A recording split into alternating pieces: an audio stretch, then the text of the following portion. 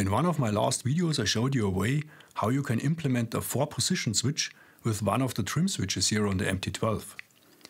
This virtual 4-position switch could be used, for example, to switch through the different modes on a 4-wheel steering setup.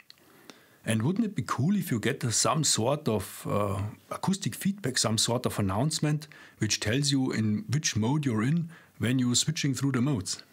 This is of course possible with the Edgetx operating system here on the MT12, and in this video I will show you how it works.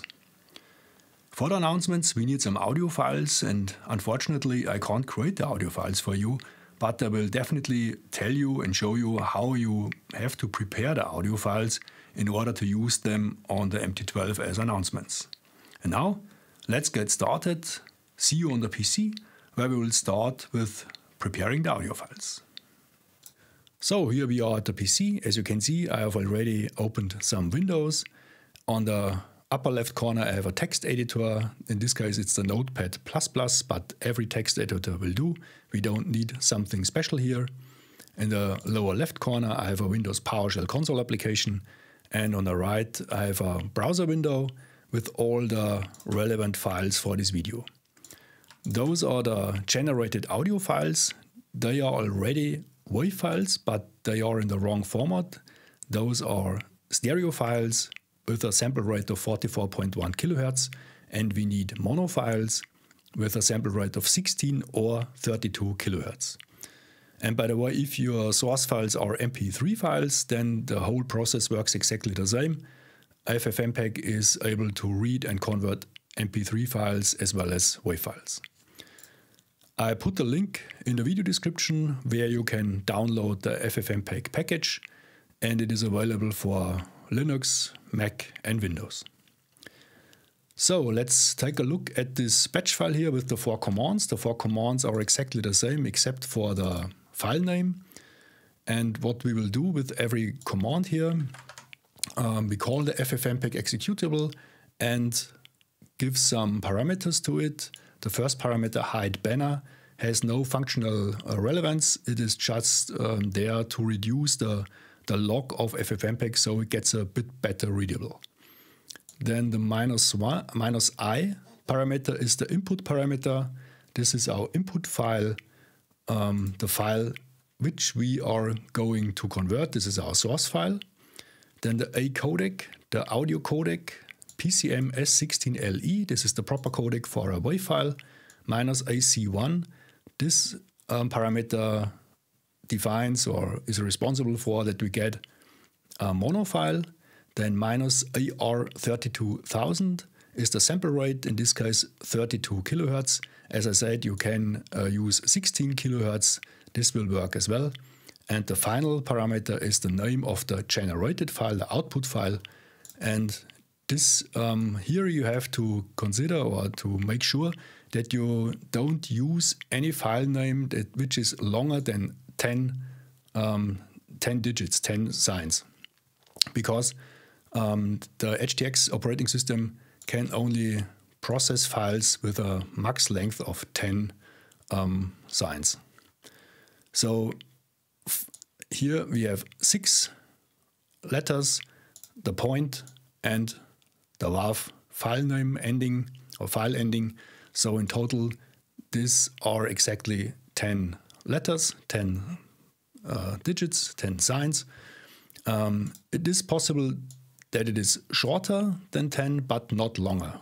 So make sure you use a proper file name for the output file. Okay, and if we execute this batch file, I type CO and tab. This gives me auto-completion here in the PowerShell. And now I hit enter. And that's it. The 4 new files are generated and converted. And here we have the log file of ffmpeg. We can see what it has done to the file. It reads the file and says this is a stereo file, this is right.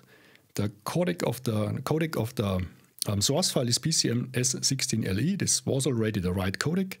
It was in 44.1 kHz sample rate. This was not the right sample rate. And it was a stereo file, and we need a mono file.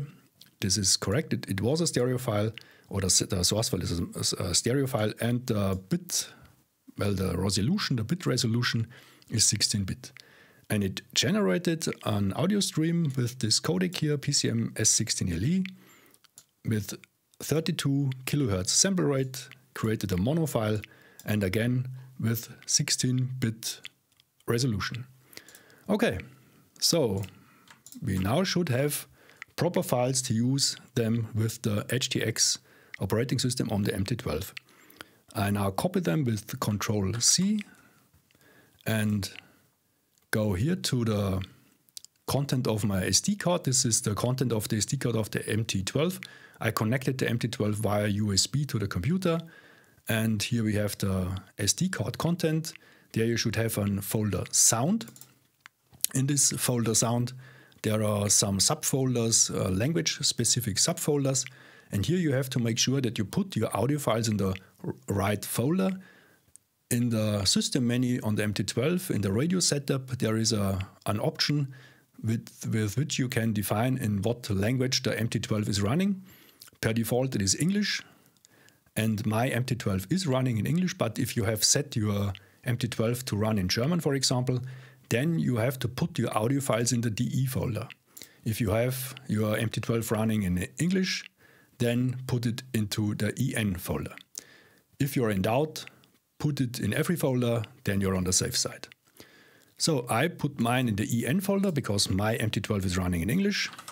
Ctrl-V to paste them, and here they are. Those are the 4 new files. And now let's get back to the MT12 and try them out. Welcome back at the MT12. First, let us go to the system menu, to the radio setup. Here you will find a menu entry called voice language. Where it is? Voice language. Voice language. Here it is, voice language. And as you can see, it is set to English here on my MT12. This means that the audio files which are stored in the folder EN are relevant in this setup. If you set it to German, for example, then the audio files in the folder DE are relevant for the setup. I let mine on English. That's fine for me. And one quick tip, if you don't hear any announcements, make sure the mode here is set to a different mode than quiet. If you have set it to quiet, then you won't hear any announcements. I set mine to alarm, that's fine for me. Now let's go to model. Quick reminder, we have created this 4-position switch here with these logical switches, LO5, LO6, LO7 and LO8. Those are the 4 states, the 4 positions of our 4-position switch. And these logical switches we will use to trigger the sounds. Go to the special functions, short press on the roller or long press on the roller, logical switch, select logical switch LO5. This is the first state, the first position. Then we need the function that is executed if this logical switch gets active. We need play track, not play sound. Play sound plays, well, some system sounds. Play track lets you choose one of your custom sounds. And I select 4-wheel steering for LO5. The last parameter would be a repeat parameter, so that the audio file is repeated. But we don't need that, so I let it as it is. Then, next, short press, long press, logical switch LO6. Play track. It's always the same now. And here I select front. Short press, long press, logical switch LO7, 7, play track. Then here I will choose rear wheel steering and logical switch LO8, play track, we need play track here, play track. And here I want to use crab mode. So those are the 4 sound files associated with the logical switch. Now let's go to the monitor page here and test it out. With the T3 button, I cycle through the different states. Front wheel steering active. Rear wheel steering active. Crab mode active. Rear wheel steering active. Front wheel steering active. Four wheel steering active. Okay, and that's it. Cool, huh? Thanks for watching. Thanks for staying with me until the end here. If you like this video, please hit the like and the subscribe buttons. This would be of great help for the channel. Until next time, goodbye. Servus.